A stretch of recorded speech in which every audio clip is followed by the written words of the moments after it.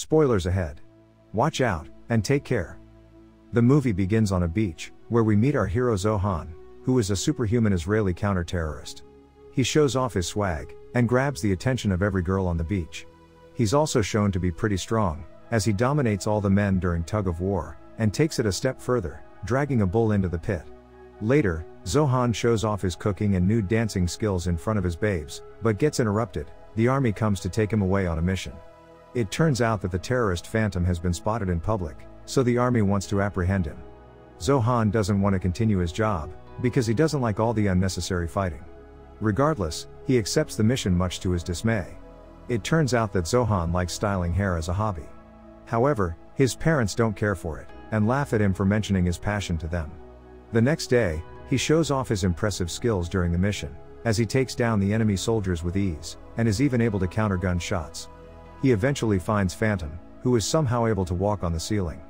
He runs away and Zohan chases after him in a lengthy scene. The men eventually find themselves in the water, after Zohan thwarts Phantom's escape plans on the jet ski. The terrorist tries to show off his tolerance for pain, by letting a piranha bite him, but Zohan one-ups him, shoving the deadly fish into his privates. The men decide to get down to business, and play tennis with a hand grenade. It eventually explodes and Phantom spots Zohan's underwear, so he believes he's finally killed him. However, this was just an escape plan for Zohan, to run away to America. He smuggles himself into the cargo of an airplane, and has a chat with 2 dogs, while also giving himself a makeover. With his new look, Zohan enters the City of Dreams, and gives himself a new name, Scrappy Coco.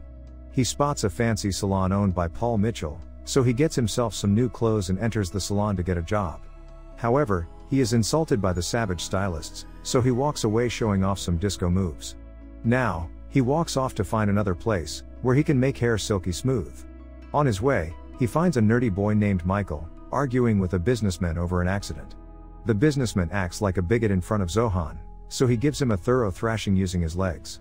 After an incredible display of flexibility, Michael asks Zohan if he's bionic, but he says he only likes women. Meanwhile, a Palestinian cabbie named Salim starts to annoy his passengers, with his extra loud phone calls. Zohan spots Salim and seemingly recognizes him, so he uses Michael as a human shield and blocks his view. Now, Michael introduces Zohan to his mom, Gail. She quickly convinces him to take a room for rent, and gets more than what she bargained for, when Zohan gives her some sweet love. Michael doesn't appreciate this sight, but Zohan convinces him to go clubbing with him, once he's done with round 2. At the club, Zohan convinces Michael to make his move at a fat girl, after which he hijacks the DJ booth and plays 80s disco music. The audience grooves to his tunes, and then a man named Ori spots Zohan, and identifies him. He tries to make conversation, but Zohan ignores him at first.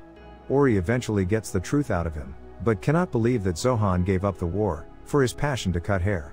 He invites Zohan to work at his electronics store, and promises that no one will recognize him, especially with his new look. However, Zohan says he wants to become a successful hairstylist. That clearly doesn't seem to work out though, as he ends up attacking wigs, and scaring children wherever he goes. With no other choice, Zohan goes to Ori's store, which is called Going Out of Business, primarily because it's good for business. Ori shoos away a rent agent hired by Grant Walbridge, his landlord. It turns out that rent prices are increasing heavily, but Ori shoos the agent away. Zohan meets him and asks for a job, but he suddenly changes his mind, and reasons that Zohan should follow his dream, because an electronics store is a dream killer.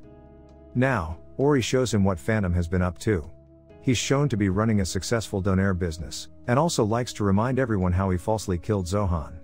Seeing this, our hero decides he will continue with his passion, especially after remembering the time he remotely controlled his own hand to kill an assassin.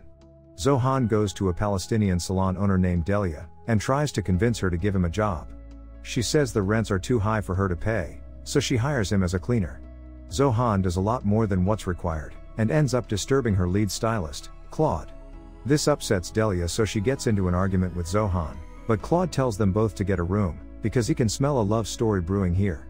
Zohan ends up learning skills from Claude, while also working as a rash driver during the night. One day, he flirts with a customer and Delia berates him, so he stabs himself with scissors to punish himself. However, the customer doesn't seem to mind his friendly words. The next day, one of Dalia's stylists quits, so Zohan offers himself as a replacement. She is against this, but one of her customers says she wants to get her hair styled by Zohan. Our hero shows off his powers of disco and seduction, as he styles the customer, and his moves catch the attention of the customers waiting in line. He adds value to his services by getting steamy with the customers, and this makes him a big hit at the salon, specifically with the older ladies. Dahlia's business makes so much money, that paying the increased rent is a piece of cake for her. Even Paul Mitchell tries to poach Zohan from her, but gets rejected because of his loyalty. One day, Salim argues with his clients and drops them off at the salon, but spots Zohan massaging a customer's shoulder along with Claude. Salim recognizes him as the man who stole his goat, back when they were both fighting the war. This prompts him to call his buddies, Hamdi and Nasi, to tell them about Zohan still being alive. Hamdan and Nasi aren't too keen on fighting him, but Salim wants revenge for his goat. Delia takes Zohan to the park, so that she can thank him for his help. They end up having a good time together, while also talking about the pointless war going on between Palestine and Israel. The next day, Salim sends Nasi to check if Zohan really is who he thinks he is. The plan backfires, as Nasi ends up becoming a fan of Zohan. However, our hero's stick suddenly fails, so he goes to the doctor for help. He is told that his massive bush might be the cause, but later, Gail tells him that it's because he's fallen in love with Delia. Zohan celebrates this revelation by playing football with a cat. Meanwhile, Salim and his buddies try to order a bomb, but their supply helpline isn't currently available.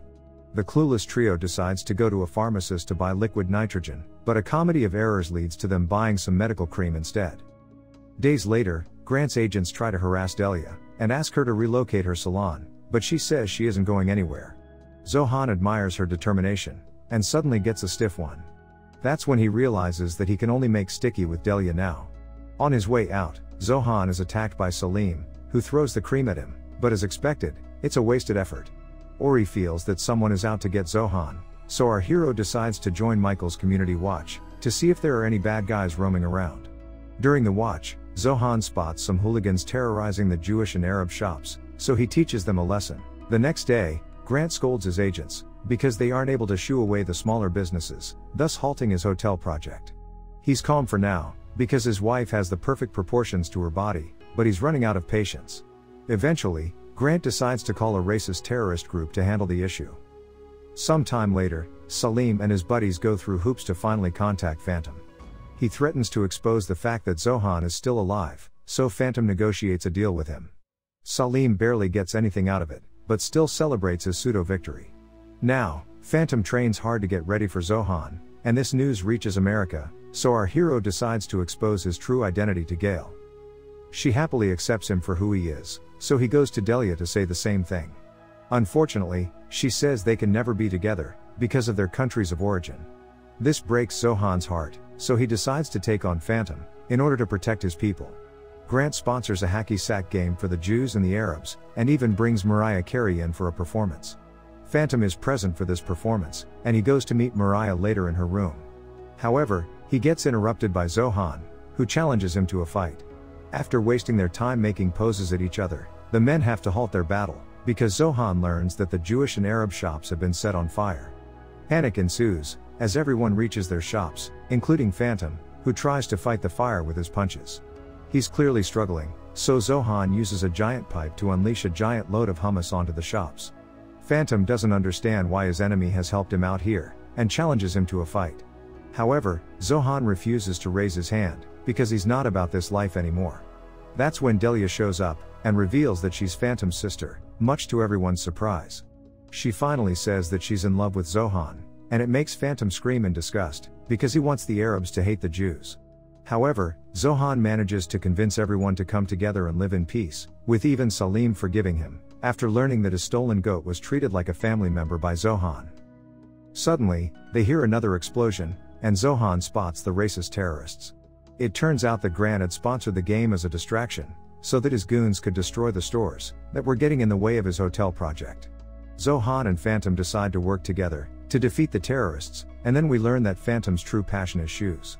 Zohan bonds with him over this, but the others tell the duo to get to work. Zohan tries on some of Phantom's shoes, while kicking the terrorists down one by one. Meanwhile, a reporter goes to Nasi and the others, who reveal that Grant is the main culprit behind everything. The terrorist leader threatens to blow up some cute puppies, so Zohan and Phantom join their voices, and sing together to create a sonic boom. This blows the terrorist leader away, and in a fancy home, where the residents happily adopt the puppies. Now, Grant shows up, but Phantom's singing goes too far, and it causes his wife to lose her assets. Grant admits defeat and turns himself in, because he has nothing left to live for anymore. Now, everyone turns the broken down stores into a community-owned mall, where they live in harmony with each other. Zohan's parents come to see him at the new salon, and happily accept Delia, who is now his wife. His dad requests that he cut his hair, which Zohan happily does. The end. Thank you for watching. Subscribe if you'd like to see more videos like this. Turn on the notifications, and leave a like to help the channel out.